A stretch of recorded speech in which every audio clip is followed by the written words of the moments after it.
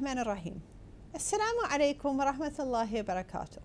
Welcome to this series in which we are exploring the many ways in which we can be a united community, a united ummah, and indeed a united human family by uniting in all of our diversity. In the previous episodes, we were looking at different ways we can integrate different groups of people, which I or you may or may not consider ourselves a member of. Maybe cultural minorities, religious minorities, people with obvious disabilities, things that make them different. Today we are going to look at a different group, indeed a different subject, a subject you know a lot about, and that subject is you. That's right, yourself. Instead of looking at how we can be inclusive of others who are different from ourselves and to try to appreciate and benefit more from their contributions, I would like to turn the entire subject around now and look at the subject from the inside looking out. How do you deal with being different? You may feel different from other people.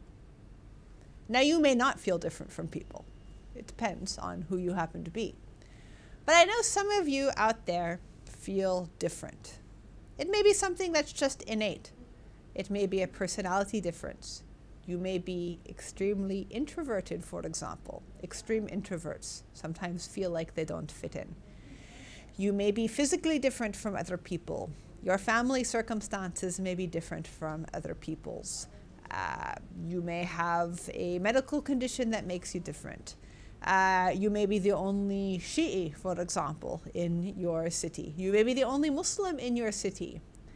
I can guarantee that the vast majority of Muslim sisters living in non-Muslim countries who wear headscarves, and even some in Muslim countries as well, feel different on a daily basis.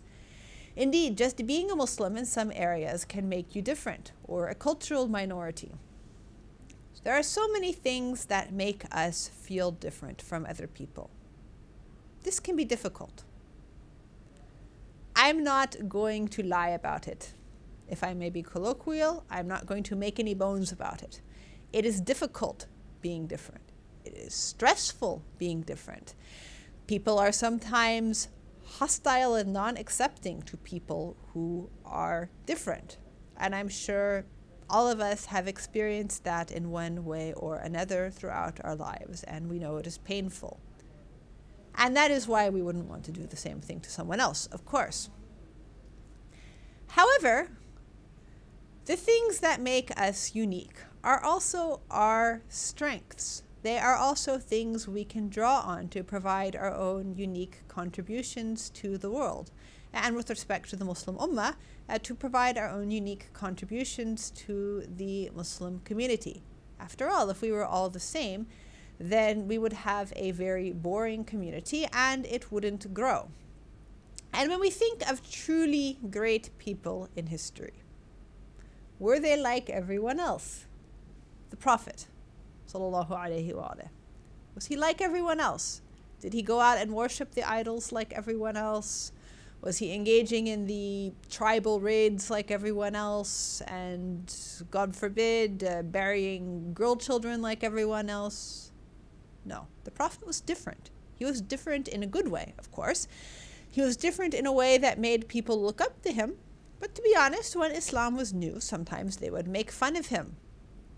But he stayed strong in the face of opposition. And those who chose Islam from the beginning, and the early Muslims, they also stayed strong in the face of opposition and said, yes, we are going to be different because we are doing what we believe is right. And now, alhamdulillah, many people in the world support and remember them. So, many people, whether it is Rasulullah, sallallahu alayhi wa alihi, or even great artists, great authors, great thinkers, have been a little bit different, and that's okay, as long as these are differences in a good way, such as being different in terms of maybe being committed to a certain interest, being committed to worship, staying strong to your beliefs, and so forth. There are also life challenges that make us different. However, many people, when you ask them, if you had a choice, for example, you went through something that's very difficult, whatever it happens to be, or even something happened to you physically. Perhaps you had an accident that changed your body in some manner. Many people would actually say in retrospect that they wouldn't want to not have gone through this, that although these experiences were very painful and very traumatic, they also shaped them into the people they are today. They made them more compassionate, wiser, and able to give more back to the world. And that's really a testament to the human spirit, that people who do go through immense suffering nonetheless look back and value it and say, yes, this has made me who I am. Likewise, whatever you have gone through in life has made you into who you are. And this also has given you special ways in which you can use your experience and the understanding and empathy you've gained through it to be able to contribute more to the world around you. What are some other ways we can benefit from being different or deal with being different despite all of the challenges? One thing to remember is that Allah Ta'ala creates all of us in the way that He wills. He has perfected His creation. He says this in the Holy Quran when He says, الَّذِي أَحْسَنَ كُلَّ شَيْءٍ خَلْقَهُ, that He has perfected the creation of everything. He did not exclude you from that, nor did He exclude me. Sometimes we feel very down on ourselves if something makes us different from other people. However, in the eyes, proverbially speaking, of Allah Ta'ala, He has made us according to how He willed. And He is also not going to be judging us according to these material standards. He's not going to judge us about what we look like, or whether we have eczema, or whether our parents are divorced, or whether we're divorced for that matter, or what language we speak, or whether we stutter when we speak, or whether fill in the blank, anything else. He is going to judge us according to whether or not we lived with belief and in a manner which was ethical, and we did the best that we could in the circumstances we are in. He's not going to judge us based in our circumstances, right? We all know this intrinsically. He's not going to say you go to heaven or hell because you're in a wheelchair, or you're unemployed, or you're widowed or adopted, or whatever it happens to be. He's going to say either you believed in me and did things with good intentions, and you did your best to make right decisions, do jihad or the nafs, or you didn't. That's what He's going to judge us on. Now, other people, granted, they judge us in all sorts of ways, but when it comes to standing before Allah, many of these material things in the life of this world are no longer going to be significant to Him. What we're going to take with ourselves is what we do to our own souls, how we react to things, and also our deeds, whether we acted for good or for ill in this world according to our capacity. So, remembering that can help us to keep things in perspective. Also, being different from other people, although it can be a bit stressful and challenging and tiring, we all know, nonetheless, it can be an opportunity when people notice these differences to help educate people a bit more about the variety of the human species. So, for example, some of us might have had the experience of being the only Muslim in our class during the month of Ramadan, right? So, you may have to explain to people about fasting, why we fast, it's in the Holy Quran, what it means to be a Muslim, and so on and so forth. It gets tiring, but at the same time, it is an opportunity to have a special role to spread who we are and what we believe in.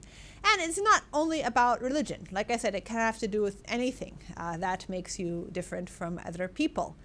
And so this will actually elevate you in the eyes of other people, inshallah, if they are people of wisdom. Another thing to remember is that while human beings, we do like, generally speaking, to be social, in the end, it is important that we can be content with ourselves and with Allah Ta'ala. That is, we should appreciate the company of other human beings, And indeed, socializing with the believers, the mu'mineen and mu'minat, is something which is very recommended. At the same time, it's good to be comfortable enough with ourselves and with the presence of Allah that we're not so dependent on human beings that we want to change essential aspects of ourselves to try to please them so we fit in. You know, human beings do have this desire for belonging, obviously. It's very natural. We do all sorts of things to try to fit in better in society. But we feel best when we're accepted as we are, right? For all of our quirks and differences and situations and whatnot. We like being around people who just accept us as we are and encourage us to be better people and to grow. So not encouraging us just to change or pretend to be someone else, but encouraging us to reach the height of our human potential. And also, another thing that is good to remember is that while we may feel very self-conscious and sensitive about ourselves, and we may feel like everyone is looking at us, and to be honest, in some places they may all be looking at us, that most people in the end are more concerned with themselves than they are with you. Because this is human nature again. Most people tend to be very self-centered, and while we feel like people are looking at us, judging us, and thinking about us, we're only taking up a fraction of their brain. They're really thinking, what do I look like? What are people thinking of me? How am I coming across? What does this person think of me? And so on and so forth. And so keeping that in mind does help to, put some perspective and remind ourselves that while we feel like the universe is staring at us sometimes, and I would reiterate, occasionally the universe does stare at you, especially if you happen to be right here on television.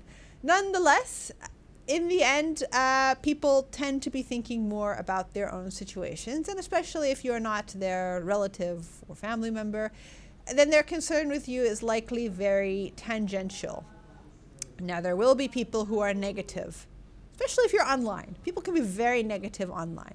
People will say the most astoundingly impolite things online about people, ethnic slurs, slurs on people with disabilities, making fun of people's accents, making fun of people's weight, making fun of people's appearance and wrinkles and God knows what else that they would never say in person, I don't think anyway. You just have to let these people go. There's no need to have negative people around you. Sometimes you just have to look at people and say, this person is acting that way because they're insecure inside themselves.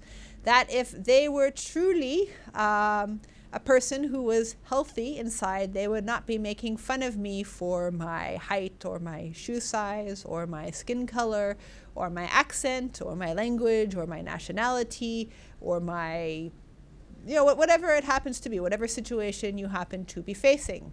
In fact, this is even narrated in hadith. I think it's from Imam Hussein al-Askari, alayhi salam, that when people act like that towards you, it's because they've got an inner insecurity.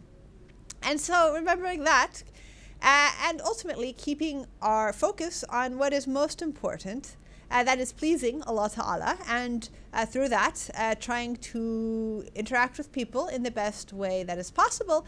Inshallah, this will help us to flourish in our differences. And although the road is rough when you feel you are different from other people, and the road is rough when you are significantly different from people, inshallah, this will help you to make the best contributions to the world as well as to the faith.